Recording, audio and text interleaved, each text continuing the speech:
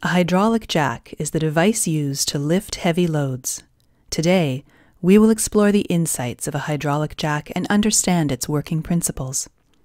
The hydraulic jack uses two advantages to multiply the applied forces.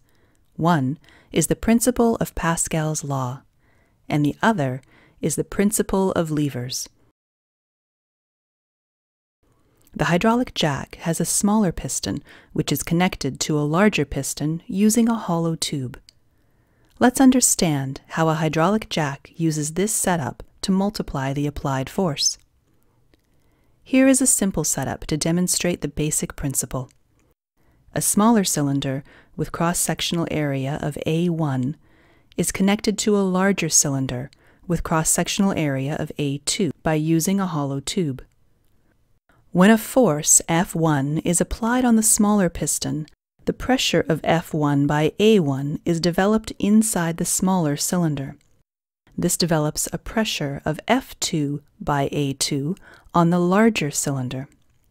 Since the system is confined, Pascal's law is valid, so we can say that pressure at smaller cylinder is equal to the pressure at larger cylinder.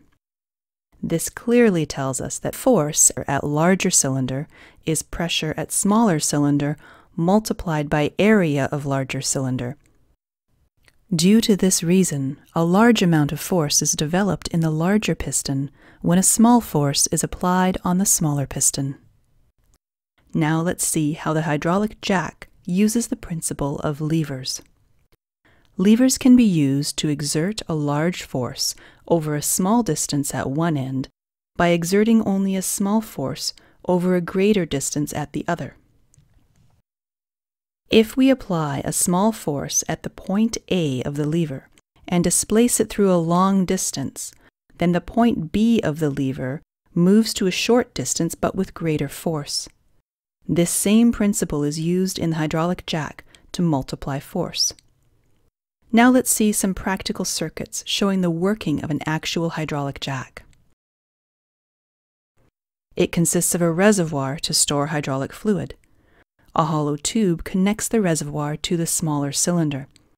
Another hollow tube connects the smaller cylinder with the larger cylinder. Now the animation shows the working of the hydraulic jack.